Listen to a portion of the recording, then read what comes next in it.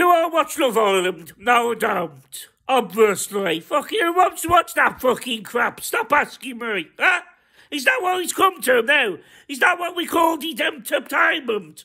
Somebody trying to finger fucking Michael Owen's daughter on a sun lounger? Is that what we've become it?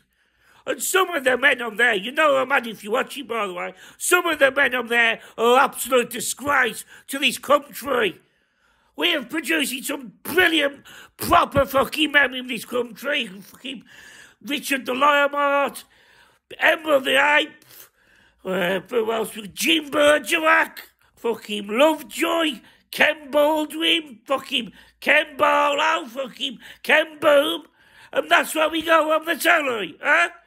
Bunch of fucking wet the beds, wearing pink swim shorts, crying in a jacuzzi, because they can't get the fucking end away. And it's all false as well. Barrel lad, my best friend was having me saying yesterday, he was saying fucking Michael Owen's daughters, fucking mockers are unreal. I said, they're definitely plastic, my friend, 100%. Get a fucking grip, fucking soft cumps.